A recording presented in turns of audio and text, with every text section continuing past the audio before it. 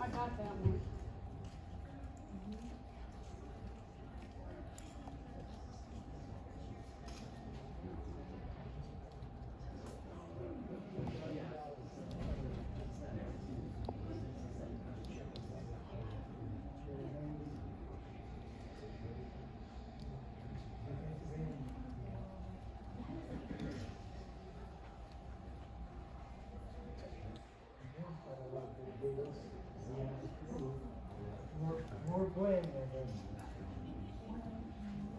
You know, I first met Len Dawson 35 years ago when I was a baseball coach, assistant football coach at Purdue University. Lenny was a senior at Alliance High School, just 20 miles from this Hall of Fame. He was an all-state quarterback, an all-state basketball player, baseball player, and an excellent student. Lenny was shy and he was quiet, but had an air of confidence and poise that was very, very contagious. My first game starting a football game in high school was at that stadium where they held the Hall of Fame game. I was the first player born and raised in Stark County to go into the Pro Football Hall of Fame. My family sitting out in the audience, some place that I was very familiar with, and how proud they were of me is very, very special. I grew up in Alliance, Ohio. I was one of 11 children. I was the 9th child. There were 7 boys and 4 girls. I was the 7th son, and I happened to be the 7th son of the 7th son. Now, Alliance, Ohio was, at that time, was around 25 to 30,000 people. Sports were very big in those days. I had older brothers, and really, that's how it got me started in sports, because the little guy around me was always tagging along after the big brothers and, wanting to do what they do. An exceptional high school athlete, Dawson found that he had options after graduating. The great Woody Hayes recruited him, but lost out to a lesser-known coach whose Louisiana roots got to the young man from Alliance, Ohio first. I was recruited by a school by the name of Purdue University. There was a guy there by the name of Hank Strand. He was a former player there. He was an assistant coach. The chemistry Dawson had established with the Boilermaker assistant coach, Hank Strand, spawned a friendship. That friendship would last for more than a half-century, but would not be rekindled until 5 years later. Dawson found himself languishing on NFL benches. Len Dawson was chosen 5th overall in the 1957 NFL draft by the Pittsburgh Steelers. Playing behind such great signal callers as Earl Morrall and Jack Kemp, Dawson became frustrated and eventually was traded to the Cleveland Browns, where he found the situation to be the same. His inability to get playing time was disheartening until an old friend re-entered the scene. And after 5 years, I hadn't done anything in professional football. I hadn't had the opportunity, really. And it was interesting because they had a coach's convention in Pittsburgh where I was living at the time. And Hank Strand came to town. He was then the new head football coach for the Dallas Texans of this American football league. I had breakfast with him, and he was asking him how things were going for me, and I wasn't very happy because I hadn't had a chance to play. And he said, if you ever get a chance to get free, give me a call. I'd love to have you. Well, I got to thinking, listen, I'm not going anywhere with the National Football League and the Cleveland Browns. So I asked Paul Brennan for my release. And lo and behold, he put me on waivers. Now, he put me on waivers in June. Now, back in those days, in June, the coaches took the month off. So most of them didn't even know that I was placed on waivers because some of them told me that. Later on, said, we know you were on there. I would have picked you up, tried you out. So I became free. And so that's when I went with the Dallas Texans and Hank Strand. And that's when I really got my chance to play.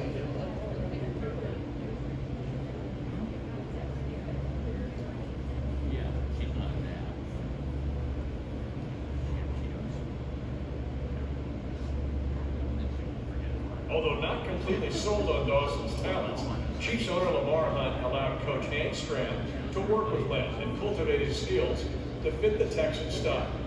Stram's intuitions were correct, and the gunslinging quarterback would lead the fledgling squad to an 11-3 record, the top-ranked offense, and forcing many, including Lamar Hunt, to change their views on Dawson's ability.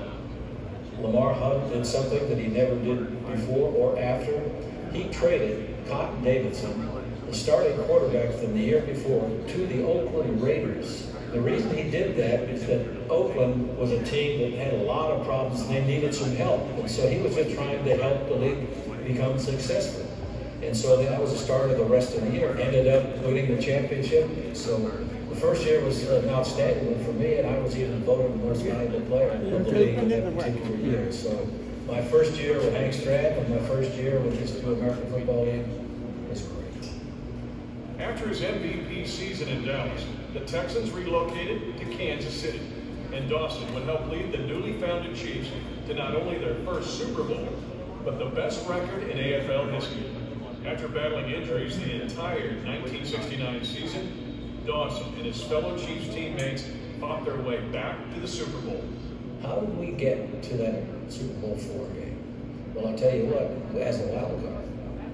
Because the Raiders won the division, so we were a wild card. We had to go to New York to take on the New York Jets. They had won the Super Bowl the year before, Super Bowl III, with Joe Namath and an outstanding football team in New York, and we beat them there. Now we had to go to Oakland, California, a team that had beaten us twice during the regular season, to play them, and we beat them on their turf to earn the right to go to the Super Bowl IV in New Orleans against the Minnesota Vikings.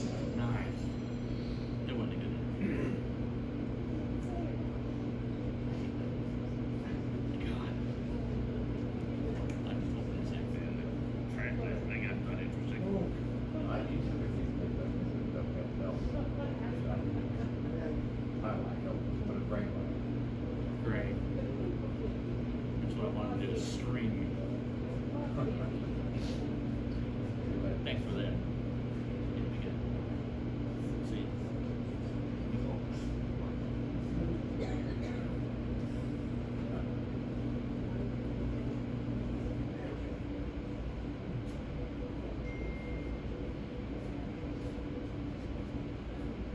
Much like his football career, Len's avocation of being a broadcaster started auspiciously. From the days when he hustled from practice to make the 6 p.m. sportscast, to his days now as a seasoned professional and color commentator for his beloved team, Len has proven he still bleeds Chiefs red. I just finished, I believe, my 27th year of broadcasting Kansas City Chiefs games on their radio network.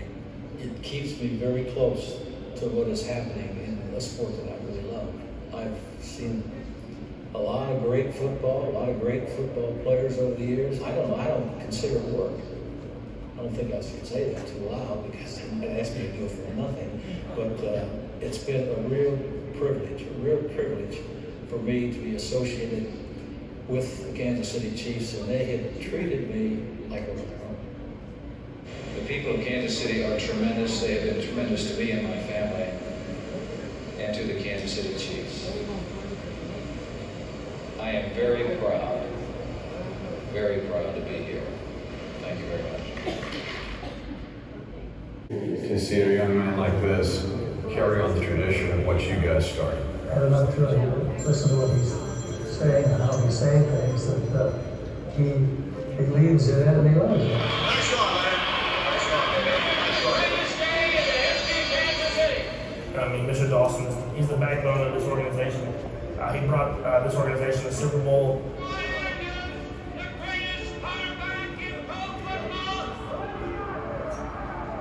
So for me to kind of try to carry on that tradition and hopefully bring another Super Bowl back to the Chiefs Kingdom is something that I'm going to strive to do.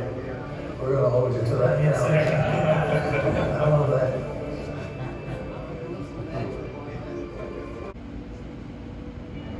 On a January day in New Orleans, the AFL champion Kansas City Chiefs were were 13-point underdogs in their Super Bowl IV meeting with the NFL champs, the Minnesota Vikings.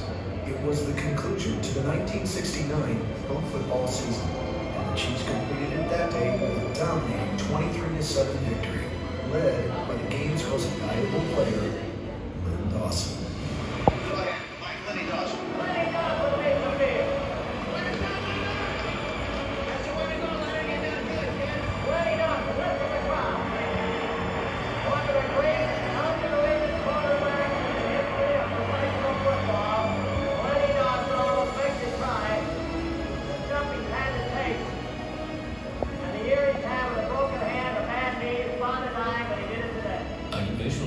When Hank took me out with a minute and a half or 2 minutes to go, whatever it was, in the ball game, we had it wrapped up, and just it was something like, you know, a weight come off my shoulders, my whole body, you know, because geez, we finally did it. You know, we talk about it every year, winning the biggest prize there is, and that's the Super Bowl, but we actually accomplished that thing. The 34-year-old quarterback had reached the top of the football world, sparking one of the game's legendary tales.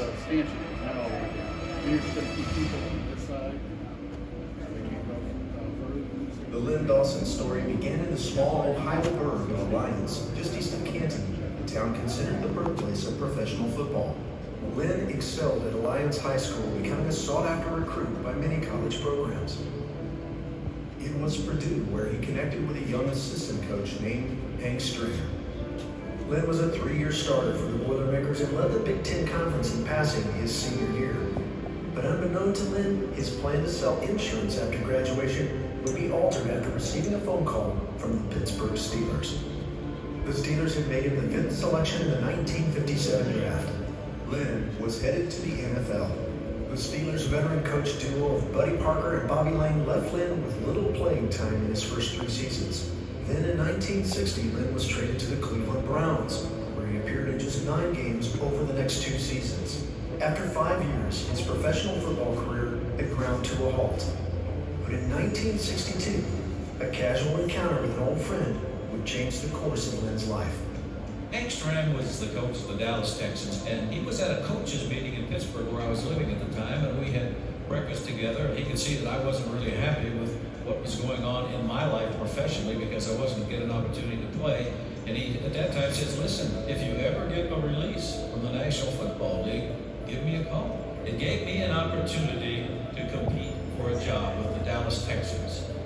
It took time for Len to knock off the rust accumulated in 5 years on the NFL sidelines. But one observer was impressed, Texans owner Lamar Hunt. After watching his new passer in the preseason, Hunt personally made the only trade in his career, sending the Texans' previous starting quarterback, Cotton Davidson, to Oakland for the Raiders' first-round selection in the 1963 AFL Draft. And Hunt's faith in Dawson was rewarded.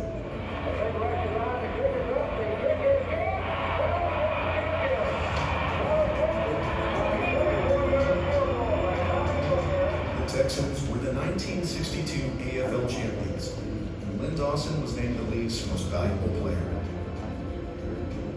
But just months after the title game, Len and the Texans would move to Kansas City.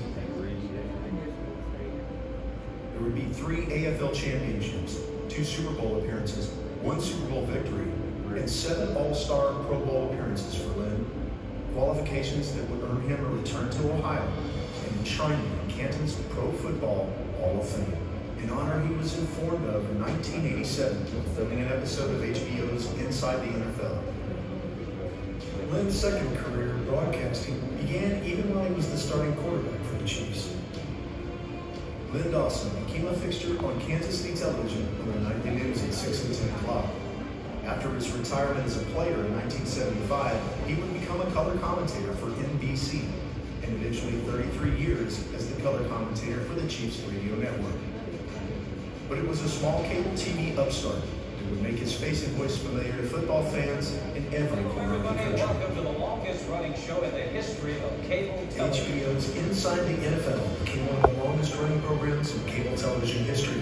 It would change the way fans watched and consumed National Football League games. And as one of the 2 hosts for 24 seasons, his Emmy Award-winning work would lead to enshrinement in Canton once again, this time as a broadcaster. Len's storybook life was not easily written. He battled adversity both personally and professionally. But despite the difficulties, he would achieve nearly every accolade possible from his two industries.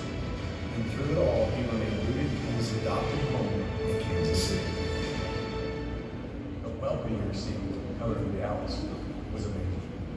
These people in Kansas City love their team, love their players, and I've been around the country. Being from Pittsburgh, Michigan, we're from Ohio.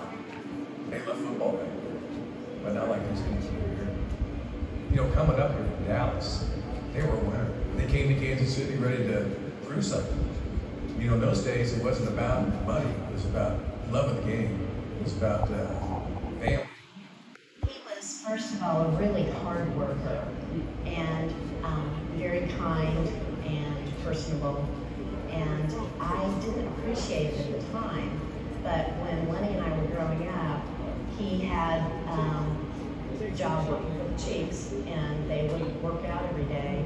And then after he got done working out, he'd shower and change and rush downtown to Channel 9, where he did the sports. And then he would come home and have dinner with my mom and brother and I. And after dinner, we'd go downstairs and play ping pong or pool. Then he'd go back for the 10 o'clock show, do that, come home and start it all over again. I think he did that because that was probably the only time he'd get to spend time with us. We had to run out to share time. Yeah, with my father was nothing else. Everywhere we went, people, they was fired up. I mean, they went to hide us. People would line up at dinner. My dad was so gracious. He never turned anybody in. We didn't really get a lot of family trips during the summer, but hey, I got to go to training camp. I got to hang out with the team, standing up on the training table with them after Super Bowl IV. It was amazing. That's all we asked for all along. We had the opportunity to play in the championship game in our league and also to play in the Super Bowl game. And then hope we can put things together in the Super Bowl game. I thought we were going to do it.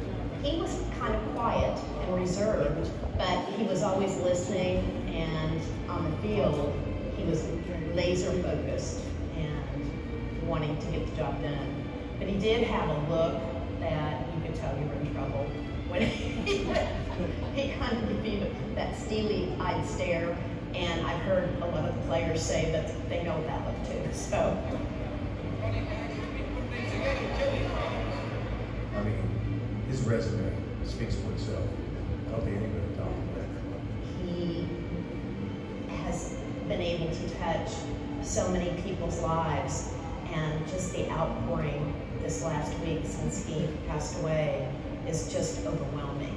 And I think that he would be so proud and so touched and would not have expected it. He was just a special guy, and everybody would look at him. I'm so proud of him, and I know so many other people are. It's just amazing the outpour of love that we've got. It's a special moment here. They are going to do a little. It was famously used by the late, great Len Dawson. It's the choir hum. For everybody that took their time out of their day to come down to Arrowhead to pay tribute to my dad, thank you so much. It really means the world to our family.